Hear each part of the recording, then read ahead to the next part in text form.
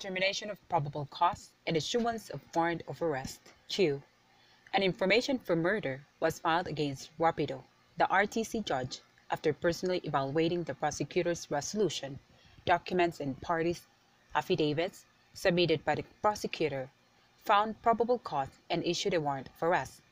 Rapido's lawyer examined the rollo of the case and found that it only contained the copy of the information, the submissions of the prosecutor, and the copy of the warrant of arrest. Immediately, Rapido's counsel filed a motion to quash the arrest warrant for being void, citing as grounds 1. The judge, before issuing the warrant, did not personally conduct a searching examination of the prosecution witnesses in violation of his client's constitutionally mandated rights. Number 2. There was no prior order finding probable cause before the judge issued the arrest warrant. May the warrant of arrest be quashed on the grounds cited by Rapido's counsel? State your reason for each ground. 2015. No, the warrant of arrest may not be quashed based on the grounds cited by Rapido's counsel. In the issuance of warrant of arrest, the mandate of the Constitution is for the judge to personally determine the existence of probable cause. The word personal determination was interpreted by the Supreme Court in Sullivan v. Macaz-CR, November 14, 1988, as the exclusive and personal responsibility of the issuing judge to satisfy himself as to the existence of probable cause.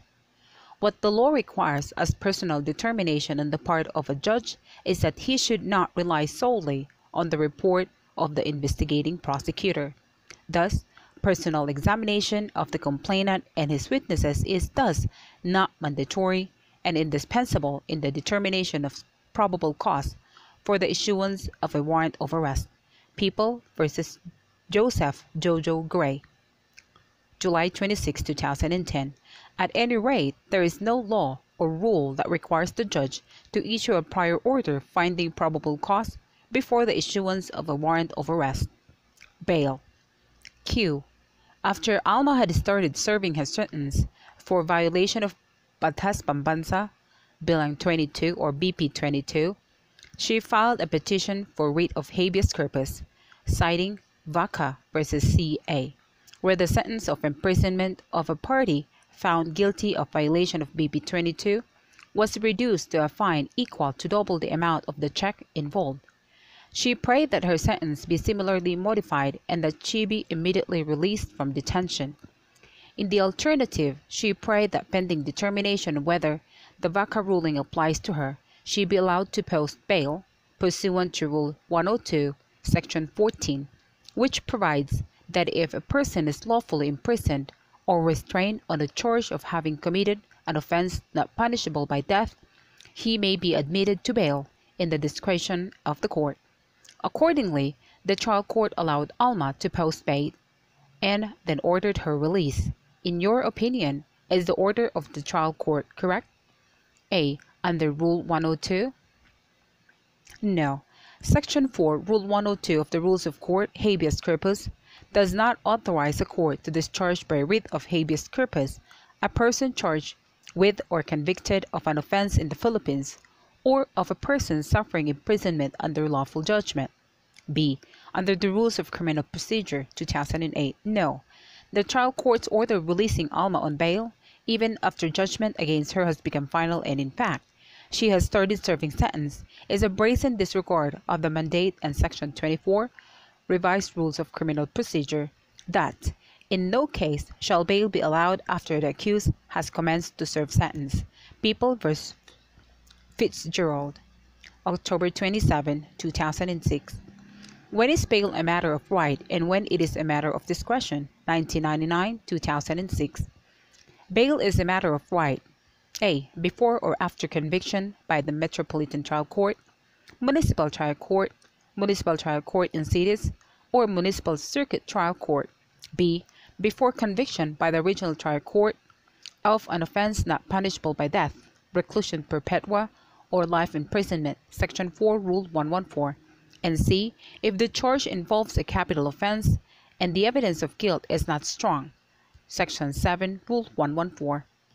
Bail is a matter of discretion upon conviction by the original trial court of an offense not punishable by death, reclusion perpetua, or life imprisonment. Section 5, Rule 114. Q. When the accused is entitled as a matter of right to bail, may the court refuse to grant him bail on the ground that there exists a high degree of probability that he will abscond or escape. Explain. 1999.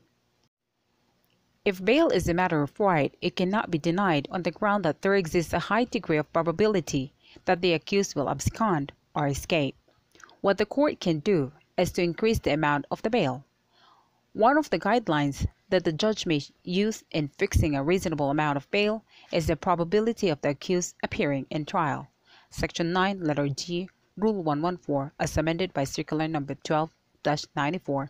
Q.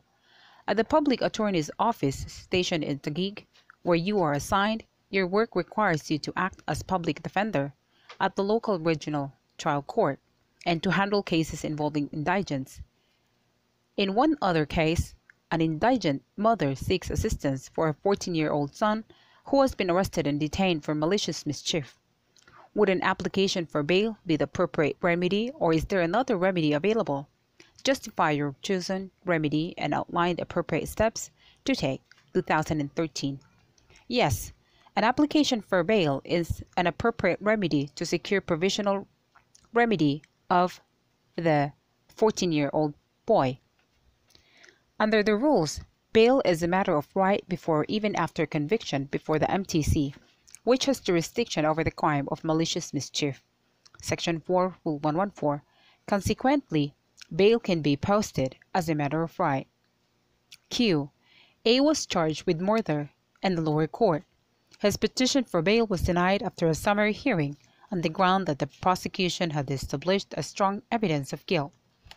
No motion for reconsideration was filed from the denial of the petition for bail.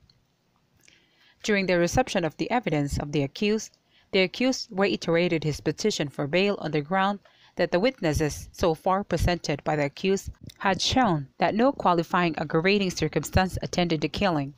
The court denied the petition on the grounds that it had already ruled that 1. The evidence of guilt is strong, 2. The resolution of the petition for bail is solely based on the evidence presented by the prosecution, and 3. No motion for reconsideration was filed from the denial of the petition for bail. If you were the judge, how will you resolve the incident? If I were the judge, I would grant the second petition for bail. Under Section 7, Rule 114, Rules of Court, no person charged with a capital offense or an offense punishable by reclusion perpetua or life imprisonment shall be admitted to bail when evidence of guilt is strong, regardless of the stage of the criminal prosecution.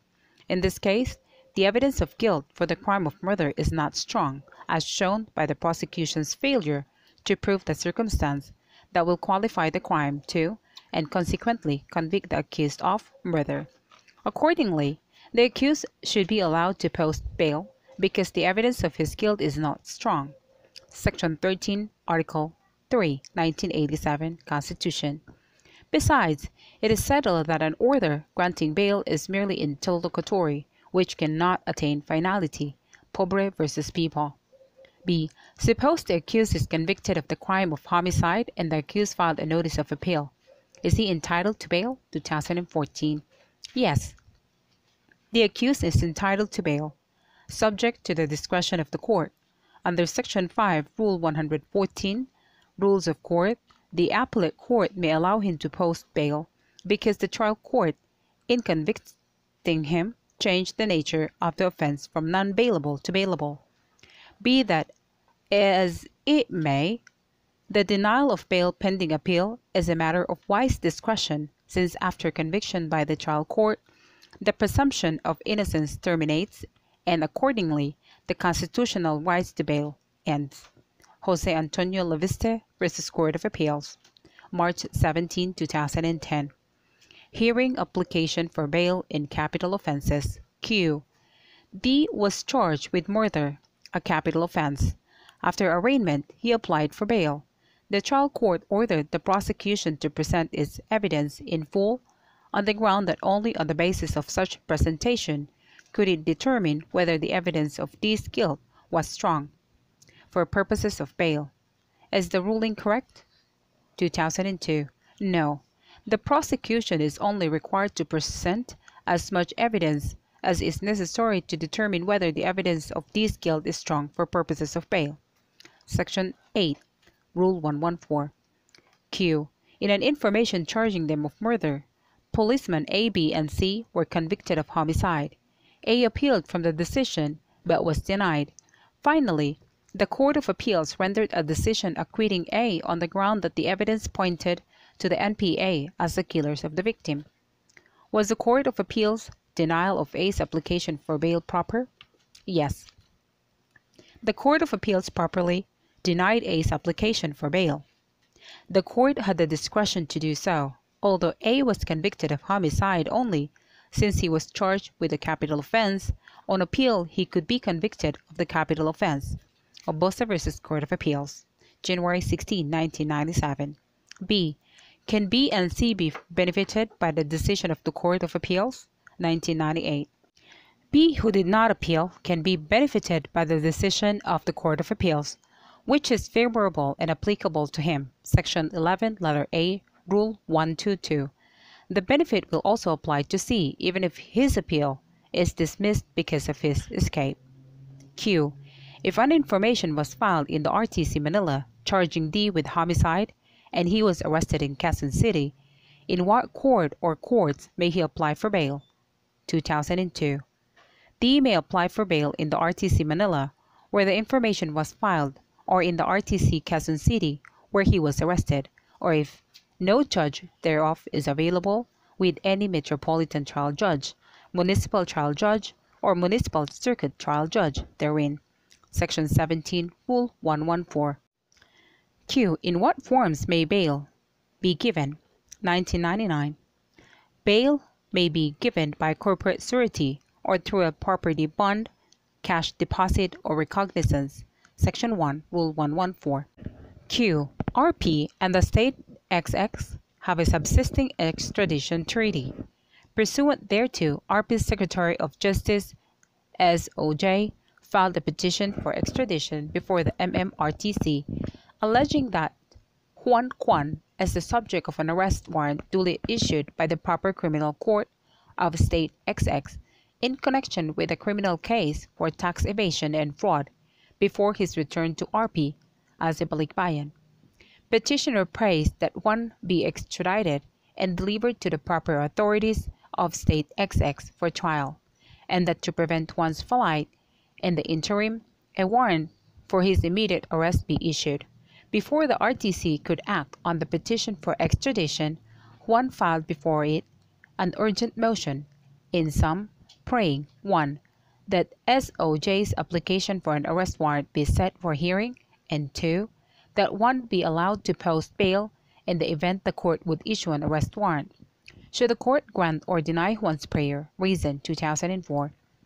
In this case, the court reviewed what was held in Government of United States of America versus Honorable Guillermo Porganan, presiding judge, RTC of Manila, Branch 42, and Mark B. Jimenez, aka Mario Batacan Crespo, April 2007, that the constitutional provision on bail does not apply to extradition proceedings, the same being available only in criminal proceedings. The court took cognizance of the following trends in international law. 1. The growing importance of the individual person in public international. 2. The higher value now being given to human rights. 3. The corresponding duty of countries to observe these universal human rights in fulfilling their treaty obligations. And 4. The duty of this court to balance the right of the individual under our fundamental law on one hand and the law on extradition on the other. In light of the recent developments in international law, where emphasis is given to the worth of the individual and the sanctity of human rights, the court departed from the ruling in Purganan and held that an extraditee may be allowed to post bail. Government of Hong Kong Special Administrative Region versus Honorable Olalia, April 19, 2007. Q. May the court require a witness to post bail? Explain your answer. 1999. Yes, the court may require a witness to post bail if he is a material witness and bail is needed to secure his appearance. The rules provide that when the court is satisfied, upon proof or oath, that a material witness will not testify when required, it may, upon motion of either party, order the witness to post bail in such sum as may be deemed proper. Upon refusal to post bail, the court shall commit him to prison until he complies or is legally discharged after his testimony is taken. Section 6, Rule 119. Q. A was charged with a non-bailable offense. At the time when the warrant of arrest was issued, he was confined in the hospital and could not obtain a valid clearance to leave the hospital. He filed a petition for bail, saying therein that he be considered as having placed himself under the jurisdiction of the court. May the court entertain his petition? 2012. Yes, a person is deemed to be under the custody of the law either when he has been arrested or has surrendered himself to the jurisdiction of the court. The accused who is confined in a hospital may be deemed to be in the custody of the law if he clearly communicates his submission to the court while he is confined in a hospital. Pederanga v. Court of Appeals. Q. Paz was awakened by a commotion coming from a condo unit next to hers. Alarmed, she called up the nearby police station. PO1 Remus and PO2 Romulus proceeded to the condo unit identified by Paz. PO1 Remus knocked at the door, and when a man opened the door, PO1 Remus and his companions introduced themselves as police officers. The man readily introduced himself as Oasis Chung and gestured to them to come in. Inside, the police officers saw a young lady with her nose bleeding and face swollen. Asked by PO2 Romulus what happened, the lady responded that she was beaten up by Oasis Chung. The police officers arrested Oasis Chung and brought him and the young lady back to the police station. PO1 Remus took the young lady's statement, who identified herself as AA. She narrated that she is a 16-year-old high school student, that previous to the incident, she had sexual intercourse with Oasis Chung at least 5 times on different occasions, and she was paid 5,000 each time, and it was the first time that Oasis Chung physically hurt her. PO2 Romulus detained Oasis Chung at the station's jail. After the inquest proceeding, the public prosecutor filed an information for violation of RA 9262, the Vauci Law, for physical violence, and 5 separate informations for violation of RA 7610, the Child Abuse Law. Oasis Chung's lawyer filed a motion to be admitted to bail, but the court issued an order that approval of his bail bond shall be made only after his arraignment. Did the court properly impose the bail condition? No. The court did not properly impose that bail condition. The revised rules of criminal procedure do not require the arraignment of the accused as prerequisite to the conduct of hearings in the bail petition. A person is allowed to file a petition for bail as soon as he is deprived of his liberty by virtue of his arrest or voluntary surrender. An accused need not wait for his arraignment before filing the bail petition. Serapio v. Sandigan Bayan, January 2, 2003. Moreover, the condition that the approval of bail bonds shall be made only after arraignment would place the accused in a position where he has to choose between 1. Filing a motion to quash the information and thus delay his release on bail because until his motion to quash can be resolved, his arraignment cannot be held, and 2. Foregoing the filing of a motion to quash the information so that he can be arraigned at once and thereafter be released on bail. Lavidas v. Court of Appeals, February 1, 2000. B. After his release from detention on bail, can Oasis Chung still question the validity of his arrest? 2015. Yes. Oasis Chung can still question the validity of his arrest even after his release from detention on bail. Under Section 26, Rule 114 of the Rules of Court, an application for or admission to bail shall not bar the accused from challenging the validity of his arrest or the legality of the warrant issued therefor, or from assailing the regularity or questioning the absence of a preliminary investigation of a charge against him, provided that he raises them before entering his plea. Rights of the accused. Q.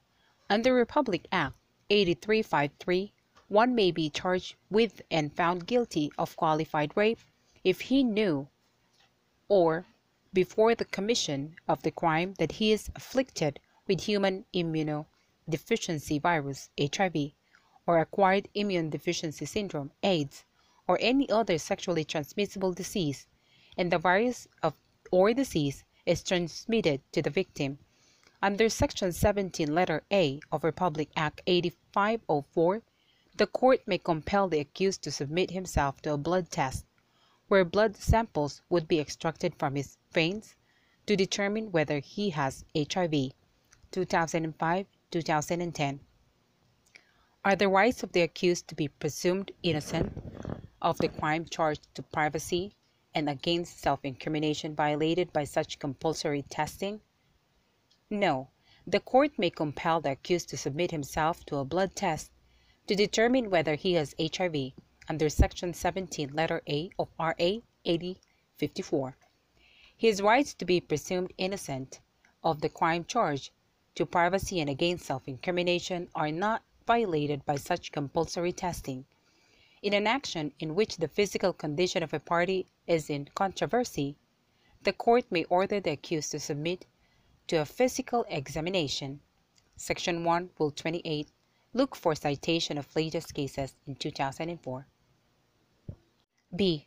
If the result of such test shows that he is HIV positive and the prosecution offers such result in evidence to prove the qualifying circumstance under the information for qualified rape, should the court reject such result on the ground that it is the fruit of a poisonous tree? Since the rights of the accused are not violated because the compulsory testing is authorized by the law, the result of the testing cannot be considered to be the fruit of a poisonous tree and can be offered in evidence to prove the qualifying circumstance under the information for qualified rape under RA 8353. The fruit of the poisonous tree doctrine refers to the rule of evidence that excludes any evidence which may have been derived or acquired from a tainted or polluted source. Such evidence is inadmissible for having emanated from spurious origins. The doctrine, however, does not apply to the results obtained pursuant to Section 1, Rule 28, 1997 Rules of Civil Procedure, as it does not contemplate a search within the meaning of the law. People v. Montilla. Q. X was arrested for the alleged murder of a 6-year-old lad. He was read his Miranda rights immediately upon being apprehended. In the course of his detention, X was subjected to 3 hours of non-stop interrogation. He remained quiet until in the 3rd hour he answered yes to the question of whether he prayed for forgiveness for shooting down the boy. The trial court, interpreting X's answer as an admission of guilt, convicted him. On appeal, X's counsel faulted the trial court in its interpretation of his client's answer, arguing that X invoked his Miranda rights when he remained quiet for the first 2 hours of questioning. Rule on the Assignment of Error, 2002 and 2010. The assignment of error invoked by X's counsel is impressed with merit since there has been no express waiver of X's Miranda rights. In order to have a valid waiver of the Miranda rights, the same must be in writing and made in the presence of his counsel. The uncounseled extrajudicial confession of X being without a valid waiver of his Miranda rights is inadmissible, as well as any information derived therefrom. Q. Pedro, the principal witness in a criminal case, testified and completed his testimony on direct examination in 2015. Due to several postponements by the accused, grounded on his recurring illness, which were all granted by the judge, the cross-examination of Pedro was finally set on October 15, 2016. Before the said date, Pedro died. The accused moved to expunge Pedro's testimony on the ground that it violates his right of confrontation and the right to cross-examine the witness. The prosecution opposed the motion and asked Pedro's testimony on direct examination be admitted as evidence. Is the motion meritorious? 2016. The motion is meritorious. The cross-examination of a witness is an absolute right, not a mere privilege, of the party against whom he is called. With regard to the accused, it is a right guaranteed by the fundamental law as part of due process. Article 3, Section 14, Number 2 of the 1987 Constitution specifically mandates that the accused shall enjoy the right to meet the witnesses face to face. In Rule 115, Section 1, letter F of the 2000 Rules of Criminal Procedure enjoins that in all criminal prosecutions, the accused shall be entitled to confront and cross-examine the witnesses against him at the trial. Accordingly, the testimony of a witness given on direct examination should be stricken off the record where there was not adequate opportunity for cross-examination. People v. Fernando Monje Rosario. In People v. Manchetti, August 6, 1980, the Supreme Court also held that if a party is deprived of the opportunity of cross-examination without fault on his part, as in the case of the illness and death of a witness after direct examination, he is entitled to have the direct testimony stricken from the records. Since the accused was deprived of his opportunity to cross-examine the witness without fault on his part, the motion to expunge is meritorious. Alternative answer. The motion is not meritorious.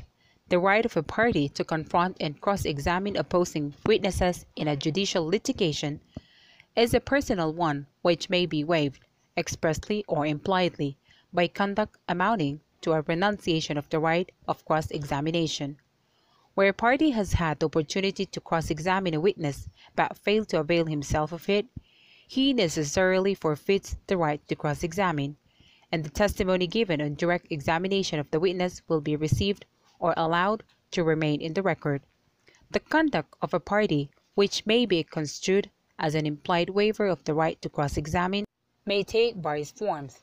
The common basic principle underlying the application of the rule on implied waiver is that the party was given the opportunity to confront and cross-examine an opposing witness but failed to take advantage of it for reasons attributable to himself alone. People v. Abatayao, July 7, 2004. Under the doctrine of incomplete testimony, the direct testimony of a witness who dies before conclusion of the cross-examination can be stricken only and so far as not covered by the cross-examination. Curtis v. West. And that a referee has no power to strike the examination of a witness on its failure to appear for cross-examination where a good excuse is given. People v. Honorable Alberto Cineris. At any rate, the accused may be deemed to have waived his right to confront and cross-examine the witness when he asked the postponements of the hearing for several times. Therefore, the direct testimony of a witness who dies before the conclusion of the cross-examination should not be expunged from the records. Arraignment and plea. Q. D was charged with theft on an article worth $15,000. Upon being arraigned, he pleaded not guilty to the offense charged. Thereafter, before trial commenced, he asked the court to allow him to change his plea of not guilty to a plea of guilty but only to a estafa involving 5,000 pesos. Can the court allow D to change his plea? 2002. No, because a plea of guilty to a lesser offense may be allowed if the lesser offense is necessarily included in the offense charge. Section 2, Rule 116. Estafa involving 5,000 pesos is not necessarily included in theft of an article worth 15,000. Motion to quash. Q. A criminal information is filed in court charging Anselmo with homicide. Anselmo files a motion to quash the information on the ground that no preliminary investigation was conducted. Will the motion be granted? Why or why not? 2009. No, the motion to quash will not be granted. The lack of preliminary investigation is not a ground For a motion to quash, preliminary investigation is only a statutory right and can be waived. The accused should instead file a motion for reinvestigation within 5 days after he learned of the filing in court of the case against him. Section 6, Rule 112, as amended. Q. Pedrito and Tomas, Mayor and Treasurer, respectively, of the Municipality of San Miguel, Leyte, are charged before the Sandigan Bayan for violation of Section 3, letter E, Republic Act 3019, Anti-Graft and Corrupt Practices Act. The information alleges, among others, that the two conspired in the purchase of several units of computer through personal canvass instead of a public bidding, causing undue injury to the municipality. Before arraignment, the accused moved for reinvestigation of the charge, which the court granted. After reinvestigation, the Office of the Special Prosecutor filed an amended information duly signed and approved by the Special Prosecutor, alleging that the same delictual facts, but with an additional allegations that the accused gave unwarranted benefits to SB Enterprises owned by Samuel. Samuel was also indicted under the amended information. Before Samuel was arraigned, he moved to quash the amended information on the ground that the officer who filed the same had no authority to do so. Resolved the motion to quash with reasons. 2009. The motion to quash filed by Samuel should be granted. Under RA 6770, also known as the Ombudsman Act of 1989, the Special Prosecutor has the power and authority under the supervision and control of the Ombudsman to conduct preliminary investigation and prosecute criminal cases before the Sandigan Bayan and perform such other duties assigned to him by the Ombudsman. Kalingin v. Desierto. Absent a clear delegation of authority from the Ombudsman to the Special Prosecutor to file the information, the latter would have no authority to file the same. The Special Prosecutor cannot be considered as an alter ego of the Ombudsman, as the doctrine of qualified political agency does not apply to the office of the Ombudsman. Perez v. Sandigan Bayan, September 26, 2006. Q. BC is charged with illegal possession of firearms under an information signed by a provincial prosecutor. After arraignment, but before pre-trial, BC found out that the provincial prosecutor had no authority to sign the information, as it was the city prosecutor who has such authority. During the pre-trial, BC moves that the case against him be dismissed on the ground that the information is defective because the officer signing it lacked the authority to do so. The provincial prosecutor opposes the motion on the ground of estoppel, of BC did not move to quash the information before arraignment. If you are counsel for BC, what is your argument to refute the opposition of the provincial prosecutor? 2000. I would argue that since the provincial prosecutor had no authority to file the information, the court did not acquire jurisdiction over the person of the accused and over the subject matter of the offense charged. Curia v. Court of Appeals. Hence, this ground is not waived if not raised in a motion to quash and could not be raised at the pre-trial. Section 9, Rule 117. Q. Rodolfo is charged with possession of unlicensed firearms in an information filed in the RTC. It was alleged therein that Rodolfo was in possession of two unlicensed firearms, a .45 caliber and a .32 caliber under Republic Act 8294. Possession of an unlicensed .45 caliber gun is punishable by prison mayor in its minimum period and a fine of 30,000 pesos, while possession of an unlicensed .32 caliber gun is punishable by prison correctional in its maximum period and a fine of not less than 15,000. As counsel of the accused, you intended to file a motion to quash the information. What ground or grounds should you invoke? 2005. The ground for the motion to quash is that more than one offense is charged in the information. Section 3, letter F, Rule 117. Likewise, the RTC has no jurisdiction over the second offense of possession of an unlicensed .32 caliber gun, punishable by prison correctional in its maximum period and a fine of not less than 15,000. It is the MTC that has exclusive jurisdiction, original jurisdiction over all offenses punishable by imprisonment not exceeding 6 years. Section 2, RA 7691, amending BP Bilang 129. Q. Give two grounds to question information, 1998 bar. Two grounds to question information are that the facts charged do not constitute an offense, and 2. That the court trying the case has no jurisdiction over the offense charged or the person of the accused. Note, the other grounds are 3. That the officer who filed the information had no authority to do so. Number 4. That it does not conform substantially to the prescribed form. 5. That more than one offense is charged except in those cases in which existing laws prescribe a single punishment for various offenses. 6. That the criminal action or liability has been extinguished. 7. That it contains averments which, if true, would constitute a legal excuse or justification, and 8. That the accused has been previously convicted or in jeopardy of being convicted or acquitted of the offense charged. Section 3, Rule 117. Q. If the information is not accompanied by a certification that a preliminary investigation has been conducted, is the information void? 1998. No. The certification, which is provided in Section 4, Rule 112, Rules of Criminal Procedure, is not an indispensable part of the information. People v. Lapura, March 15, 1996. Q.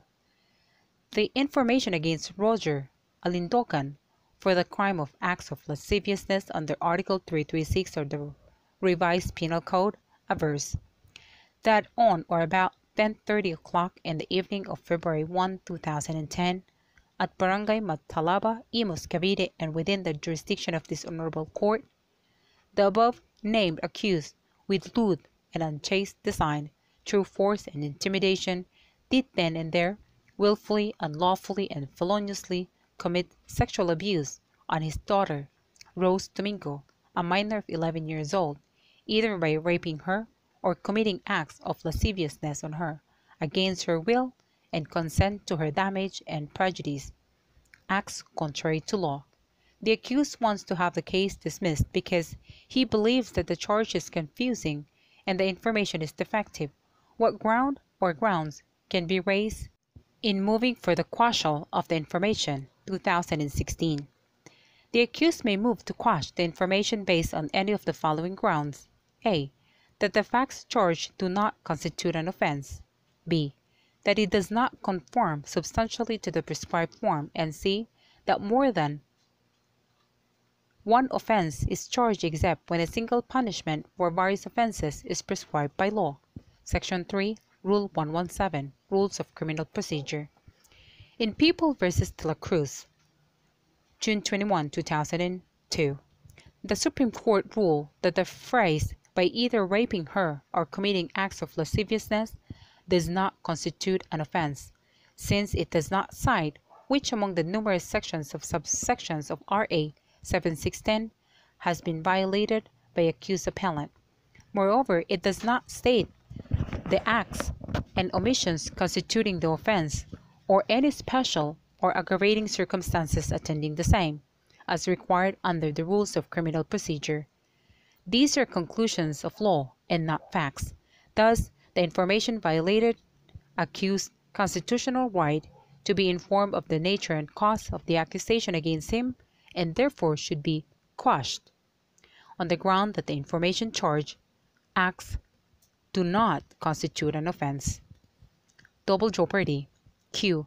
SPO 1 CNC filed with the MTC in Quezon City METC QC a sworn written statement duly subscribed by him, charging RGR, an actual resident of Cebu City, with the offense of slight physical injuries alleged inflicted on SPS, an actual resident of Quezon City. The judge of the branch to which the case was referred thereupon issued an order declaring that the case shall be governed by the rule on summary procedure in criminal cases. Soon thereafter, the judge ordered the dismissal of the case for the reason that it was not commenced by information, as required by said rule.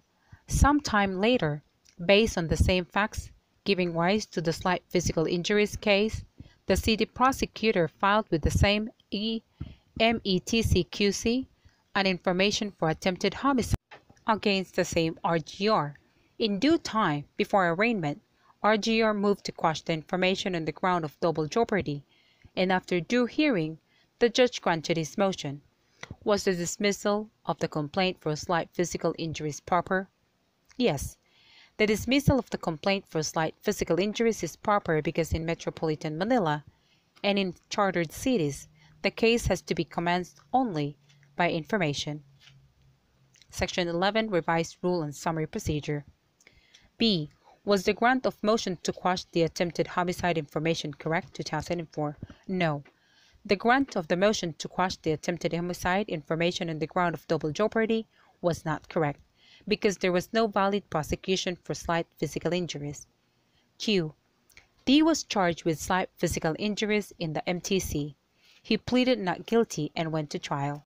After the prosecution had presented its evidence, the trial court set the continuation of the hearing on another date. On the date scheduled for hearing, the prosecutor failed to appear, whereupon the court, on motion of D, dismissed the case. A few minutes later, the prosecutor arrived and opposed the dismissal of the case. The court reconsidered its order and directed D to present his evidence. Before the next date of trial came, however, D moved that the last order be set aside on the ground that the reinstatement of the case had placed him twice in jeopardy. Ascending to this motion, the court again dismissed the case. The prosecutor then filed an information in the RTC charging D with direct assault, based on the same facts alleged in the information for slight physical injuries, but with the added allegations that D inflicted the injuries out of resentment for what the complainant had done in the performance of his duties as chairman of the Board of Election Inspectors. D moved to quash the second information on the ground that its filing had placed him in double jeopardy. How should this motion to quash be resolved? 2002. This motion to quash should be granted on the ground of double jeopardy because the first offense charge is necessarily included in the second offense charge. Draculan versus Tunado, December 19, 1985. Q. For the multiple stab wounds sustained by the victim, Noel was charged with frustrated homicide in the RTC. Upon arraignment, he entered a plea of guilty to said crime. Neither the court nor the prosecution was aware that the victim had died 2 days earlier on account of his stab wounds. Because of his guilty plea, Noel was convicted of frustrated homicide and meted the corresponding penalty. When the prosecution learned of the victim's death, it filed within 15 days therefrom a motion to amend the information to upgrade the charge from frustrated homicide to consummated homicide. Noel opposed the motion, claiming that the admission of the amended information would place him in double jeopardy. Resolved the motion with reason. The amended information to consummate homicide from frustrated homicide does not place the accused in double jeopardy, as provided in the second paragraph of Section 7, Rule 117, 2000 Rules of Criminal Procedure. The conviction of the accused shall not be a bar to another prosecution for an offense which necessarily includes the offense charged in the former complaint or information when a. the graver offense developed due to supervening facts arising from the same act or omission constituting the former charge, or b. the facts constituting the graver charge became known or were discovered only after a plea was entered in the former complaint or information. Here, when the plea to frustrated homicide was made, neither the court nor the prosecution was aware that the victim had died 2 days earlier on account of his stab wounds.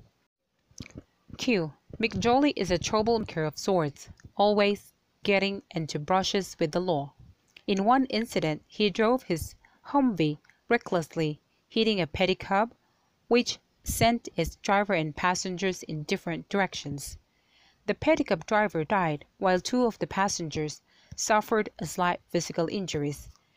Two informations were then filed against McJolly, one for reckless imprudence resulting in homicide and damage to property, and two for reckless imprudence resulting in slight physical injuries. The latter case was scheduled for arraignment earlier, on which occasion McJolly immediately pleaded guilty.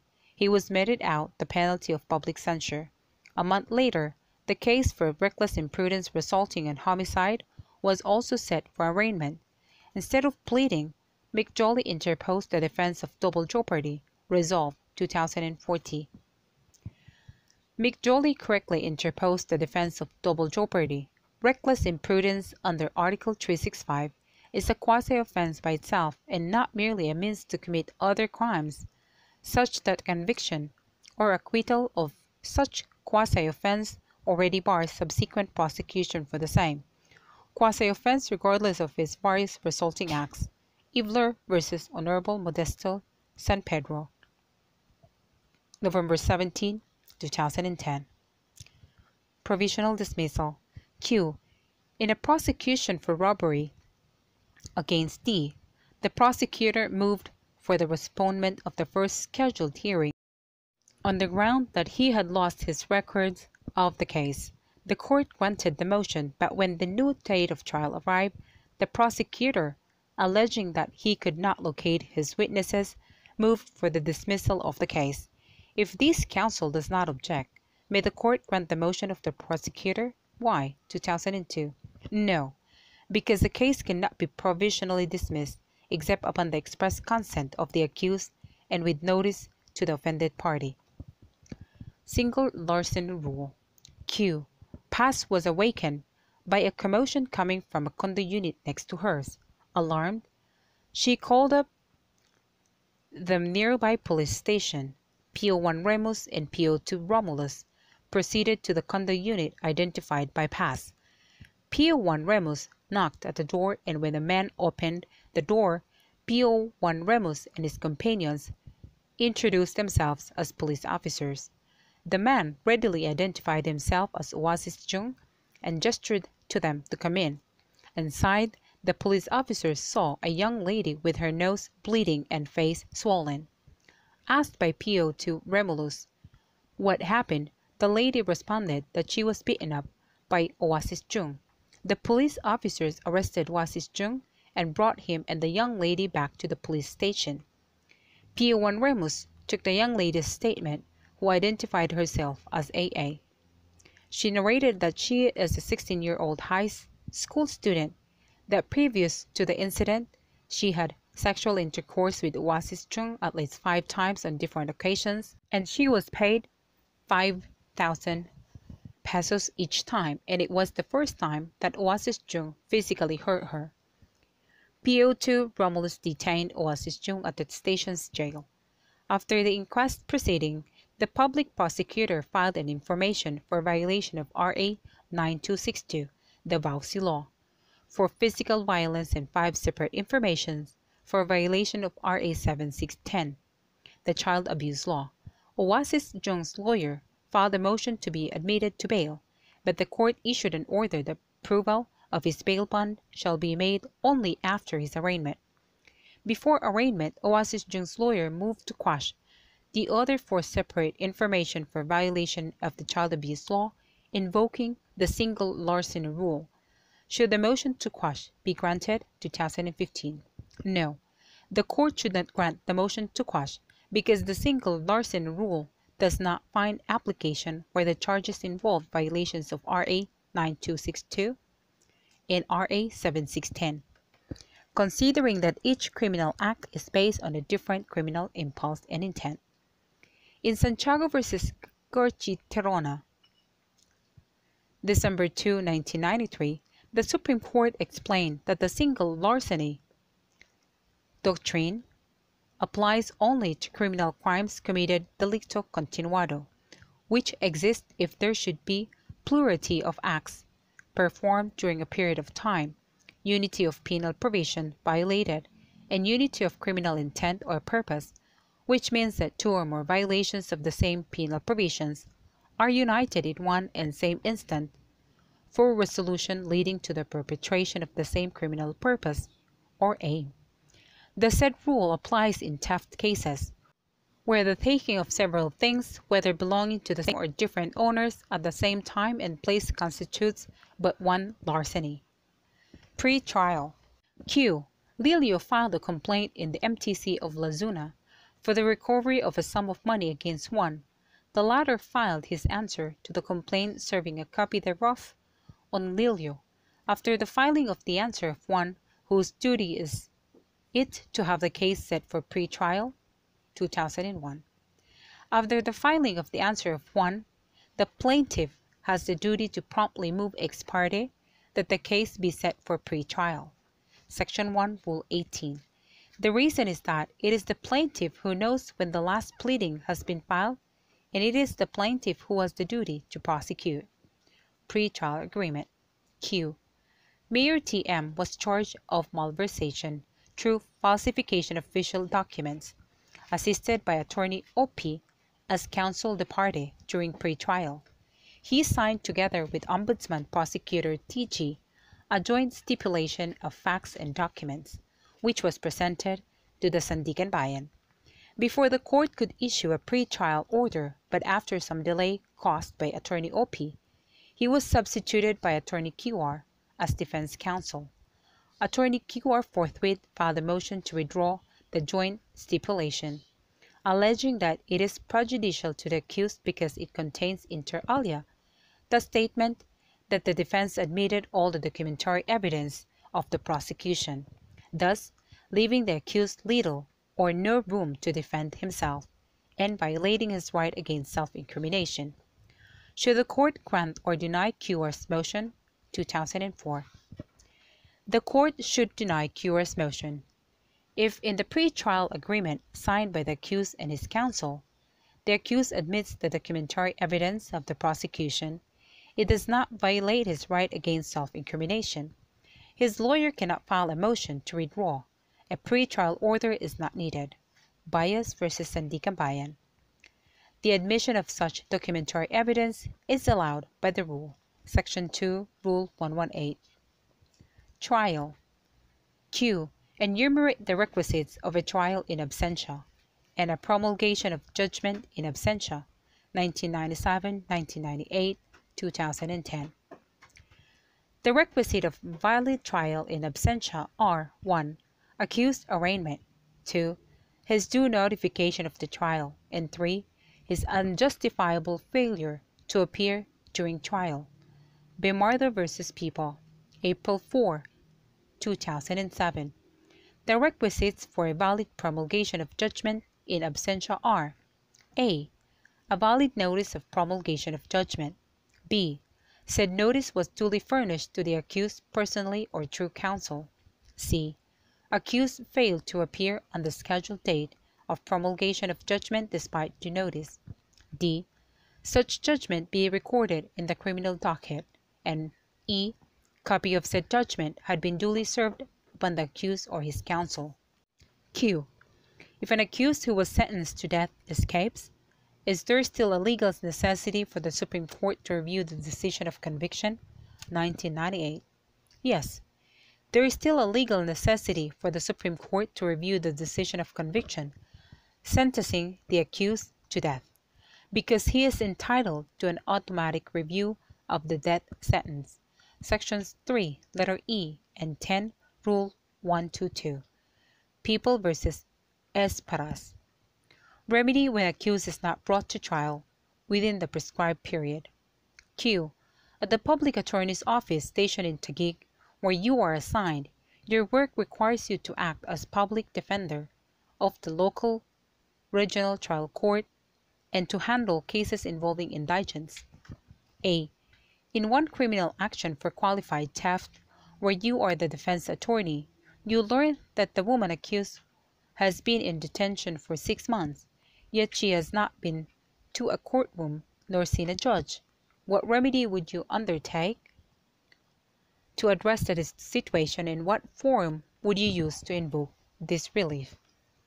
Section 7, Rule 119 provides, if the public attorney assigned to defend the person charged with a crime knows that the latter is preventively detained, either because he is charged with a bailable crime but has no means to post bail, or is charged with a non-bailable crime, or is serving a term of imprisonment in any penal institution, it shall be his duty to do the following. 1. Shall promptly undertake to obtain the presence of the prisoner for trial, or cause a notice to be served on the person having custody of the prisoner, requiring such person to so advise the prisoner of his right to demand trial. 2. Upon receipt of that notice, the custodian of the prisoner shall promptly advise the prisoner of the charge and of his right to demand trial. If at any time thereafter the prisoner informs his custodian that he demands such trial, the latter shall cause notice to that effect to send promptly to the public attorney. Moreover, Section 1, letter E, Rule 116 provides, when the accused is under preventive detention, his case shall be raffled and its records transmitted to the judge to whom the case was raffled within 3 days from the filing of the information or complaint. The accused shall be arraigned within 10 days from the date of the raffle. The pre-trial conference of his case shall be held within 10 days after arraignment. On the other hand, if the accused is not under preventive detention, the arraignment shall be held within 30 days from the date the court acquires jurisdiction over the person of the accused. Section 1, letter G, Rule 116. Since the accused has not been brought for arraignment within the limit required in the aforementioned rule, the information may be dismissed upon motion of the accused invoking his right to speedy trial. Section 9, Rule 119, or to speedy disposition of cases. Section 16, Article 3, 1987 Constitution. B. In another case, also for qualified theft, the detained young domestic helper has been brought to court 5 times in the last 6 months, but the prosecution has yet to commence the presentation of its evidence. You find that the reason for this is the continued absence of the employer complainant who is working overseas. What remedy is appropriate and before which form would you invoke this relief? 2013. I will file a motion to dismiss the information in the court where the case is pending on the ground of denial of the accused's right to speedy trial.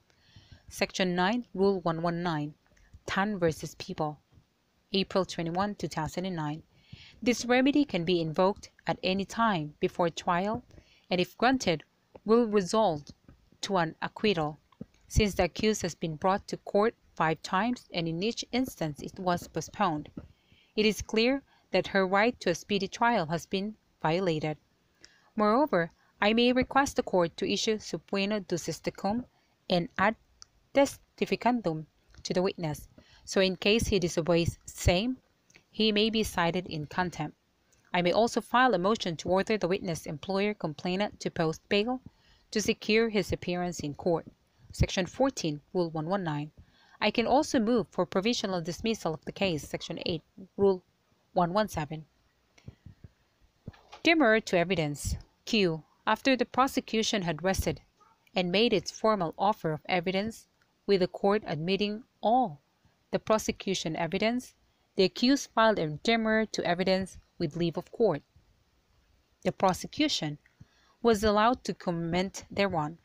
Thereafter, the court granted the demurrer, finding that the accused could not have committed the offense charged. If the prosecution files a motion for reconsideration on the ground that the court order granting the demurrer was not in accord with the law and jurisprudence, will the motion prosper? Explain. 2009. No, the motion will not prosper. With the granting of the demurrer, the case shall be dismissed, and the legal effect is the acquittal of the accused. A judgment of acquittal is immediately executory and no appeal can be made therefrom. Otherwise, the constitutional protection against double jeopardy would be violated. Q. Facing a charge of murder, X filed a petition for bail. The petition was opposed by the prosecution, but after hearing the court granted bail to X. On the first scheduled hearing, the merits, the prosecution manifested that it was not adducing additional evidence and that it was resting its case. X filed a demurrer to evidence without leave of court, but it was denied by the court. Did the court have the discretion to deny the demurrer to evidence under the circumstances mentioned above? Yes. The court had the discretion to deny the demurrer to evidence because although the evidence presented by the prosecution at the hearing for bail was not strong without any evidence for the defense, it could be sufficient for conviction.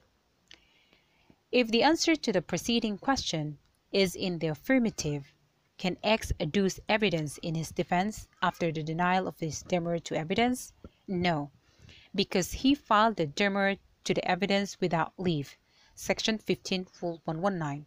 However, the trial court should inquire as to why the accused filed the demurrer without leave and whether his lawyer knew that the effect of filing it without leave is to waive the presentation of the evidence for the accused. People v. Flores.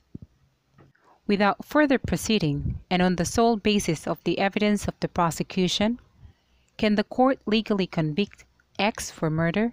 1998. Yes, without any evidence from the accused, the prima facie evidence of the prosecution has been converted to proof beyond reasonable doubt. Q.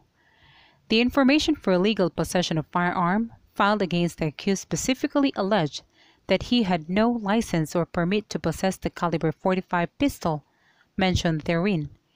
In its evidence in chief, the prosecution established the fact that the subject firearm was lawfully seized by the police from the possession of the accused, that is, while the pistol was tucked at his waist in plain view, without the accused being able to present any license or permit to possess the firearm. The prosecution of such evidence rested its case, and within the period of 5 days therefrom, the accused filed a demurrer to evidence, in sum contending that the prosecution evidence has not established the guilt of the accused beyond reasonable doubt, and so prayed that he be acquitted of the offense charged. The trial court denied the demurrer to evidence and deemed the accused as having waived his right to present evidence, and submitted the case for judgment on the basis of the prosecution evidence. In due time, the court rendered judgment finding the accused guilty of the offense charged beyond reasonable doubt, and accordingly imposing on him the penalty prescribed therefor. Is the judgment of the trial court valid and proper?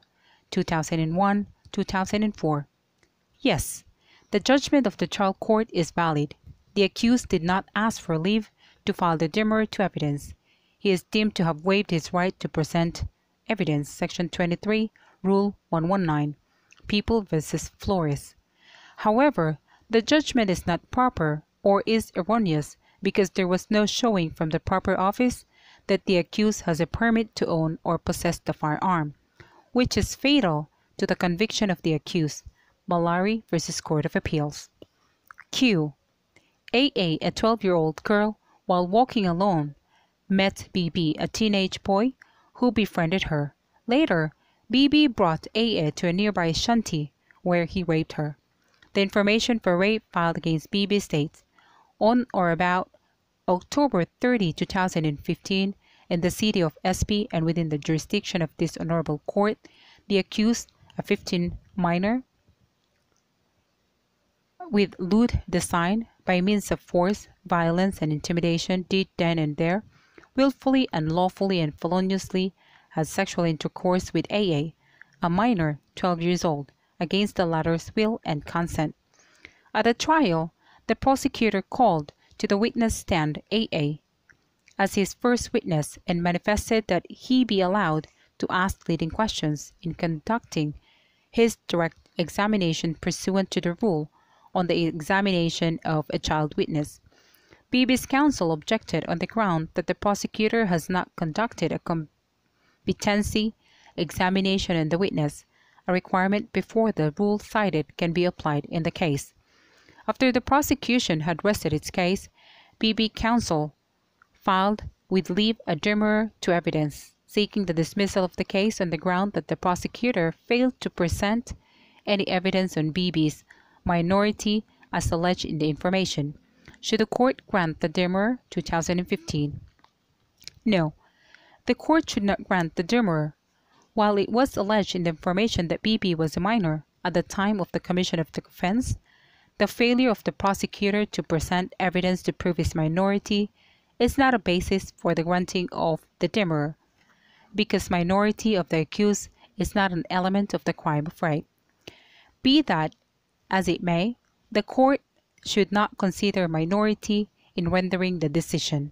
After all, the failure of the prosecutor to prove the minority of AA may only affect the imposable penalty, but may not absolve him from criminal liability.